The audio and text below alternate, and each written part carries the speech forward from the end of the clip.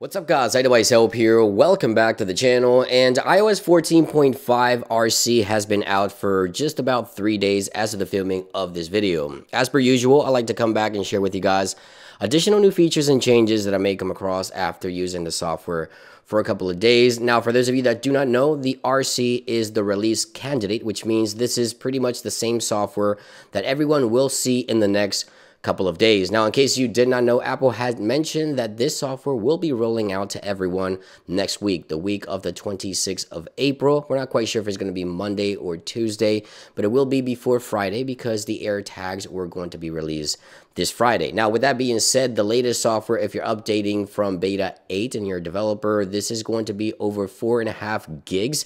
And as I always say, do not be alarmed. This is simply overwriting the entire OS to install the latest updates.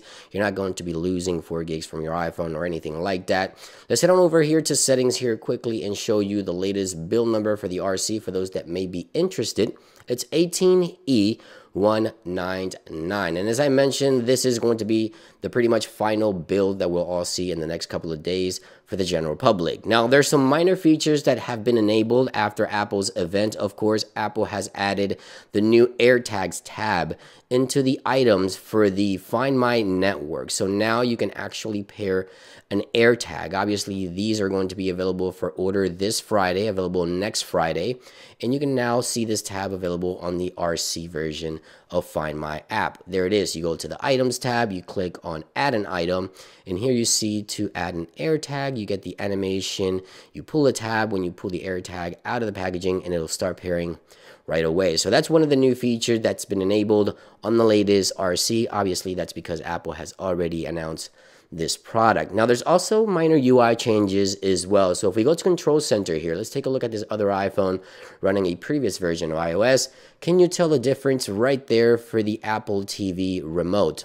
Remember, Apple announced a brand new Apple TV remote. There it is, before and after. So now the new version of iOS mimics the new Apple TV remote for the latest Apple TV. So that's a minor UI change, is slightly larger icon there as well. Now, there's also a new wallpaper available. You may remember Apple announced a new color, which is the purple lavender color, available for iPhone 12 and 12 mini. Well, that new wallpaper is available here under Wallpapers as well. As you can see, right there it is on the latest RC that has been made available. Once again, of course, because Apple has announced the new product, now that feature or new wallpaper is made available as well. So minor changes within the last couple of days that I noticed, from Control Center to the AirTags feature in Wallpaper.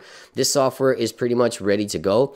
Expect my full review in the next couple of days before it hits everyone here in the next couple of days. So make sure to subscribe. I'll be talking about every single little feature in this software. So that's going to be a long video. Stay tuned for that. Thank you for watching, and I'll see you on the next one.